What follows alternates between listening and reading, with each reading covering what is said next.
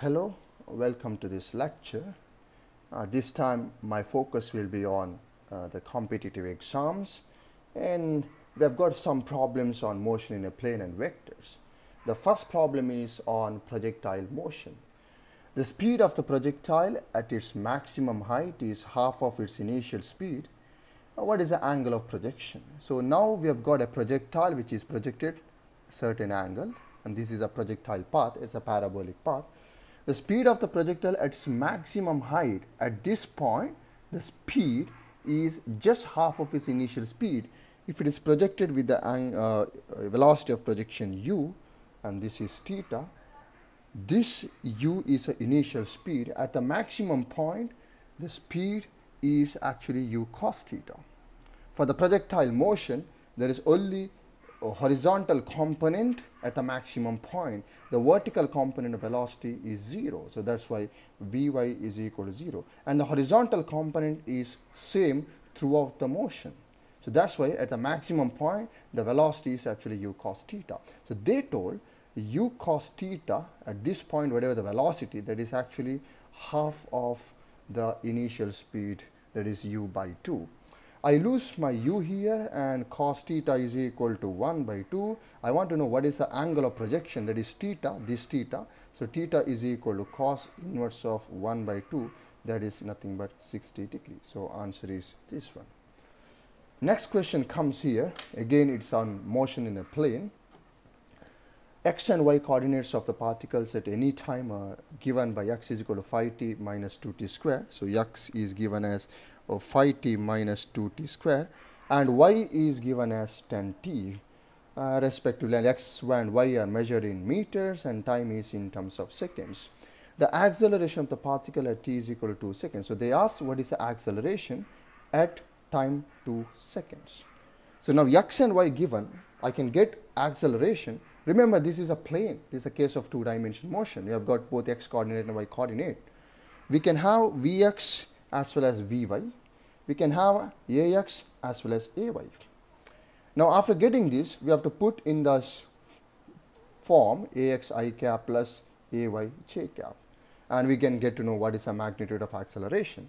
Now vx is equal to dx by dt. Differentiating this with respect to time, differentiation of 5t is equal to 5 minus differentiation of 2t square is 2 into 4t, that is 4t. What about Vy? Vy is equal to dy by dt, that is differentiating this with respect to time. We have got 10 into t here, and that is differentiation of 10t is actually 10, so that is Vy. How to get ax? Ax is equal to dvx by dt, that is a differentiating velocity. Actually, for the x component I am doing. So this is differentiating, this is actually minus 4. What about ay? Ay is actually differentiating Vy with respect to time. So ay will be equal to 0 because 10 is a constant. Now I'll put in this form. A vector is equal to ax I cap, that is minus 4 I cap plus 0 j cap.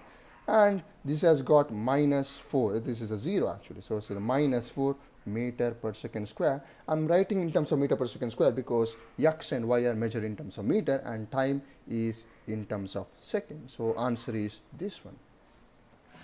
We got one more problem here. This is on again plane. A particle has initial velocity 2i cap plus 3j cap. So initial velocity u vector is 2i cap plus 3j cap. And it has got acceleration, again it is in terms of ax and ay, so 0.3 I cap plus 0.2 j cap. They ask what is the magnitude of the velocity, so they ask what is the magnitude of velocity at time t is equal to 10 seconds. Now question is whether I am allowed to use the kinematic equation. And the answer is yes. Why? Because acceleration is a constant. You do not have any term called t in the acceleration. This is just a constant. If you take the magnitude, that means square root of 0.3 square plus 0.2 square, it's again a number which is actually independent of time. So here acceleration is a constant. That means you can make use of kinematic equation. So I'll use v is equal to u plus at to get the final speed at some time 10 seconds. So that implies u is 2I cap plus 3j cap plus acceleration is 0.3I cap plus 0.2j cap into time is 10. So this is a velocity at 10 seconds. So it is 2I cap plus 3j cap plus this 0.3 into 10 is actually 3I cap plus 0.2 into 10 is 2j cap. If you club together, 2 plus 3 is 5I cap, 3 plus 2 is again 5j cap. So this is actually velocity in the vector form. Now I have to get the magnitude of the velocity. So to get the magnitude of velocity, I have to take the square root of square the component and add them up. So it is actually 25 plus 25 is 50. It is actually 25 into 2. So root 25 is 5. 5 root 2 is the answer. We got one more problem on projectile motion. A missile is fired for maximum range with an initial velocity 20 meter per second. So initial speed is given as 20 meter per second. So there is a missile which is fired from the certain point and it takes a parabolic path. And it is fired in such a way that the range is maximum. This range is maximum. And g value is taken as 10 meter per second square. They ask what is the actual range. Now, upon the condition range is maximum, let me write the equation for range. Range is equal to u square sine 2 theta by g. Now, this condition is maximum range means r is maximum. R is maximum means sine 2 theta is maximum only when 2 theta is equal to 90 degree. So that is range is maximum when sine 2 theta is equal to 1. That means 2 theta is equal to 90 degree. So this is maximum, that means sine 2 theta is equal to 1. So r is equal to u square by g. So this is the actual value of range for this special case, that is a maximum range. That is, so they are wanted actually what is the actual range. What is u? U is 20 square by g is 10. So it is 400 by 10. It is 40. Range is actually measured in terms of meter distance. So answer is this one. We have got a last question in this part. The horizontal range and the maximum height of a projectile are equal. What is the angle of projection? And this problem is on the projectile motion. Again, you got a body which is projected from certain angle theta, and this is the initial speed u, and this is actually vertical maximum height, and this is the horizontal range. They given that the horizontal range and maximum height of a projectile are equal. So horizontal range is same here. I'll write sine 2 theta as 2 sine theta cos theta. So 2 u square sine theta cos theta by g. This is actually an expression for horizontal range.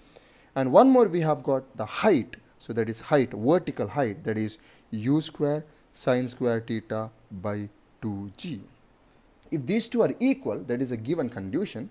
What is theta? That is what they asked. So if when you equate these two, 2 u square sine theta cos theta by g is equal to u square sine square theta by 2g. So g you lose and 2 will come here, 4 u square also cancel, sine theta cancel, you are left with 1 sine theta, and this cos theta you get it down, and sine theta by cos theta is tan theta. So we have to find out how much is the angle of projection theta. So theta is equal to tan inverse of 4, and there is no standard value, so that's directly we can take this answer. So thank you for watching. Please share this video.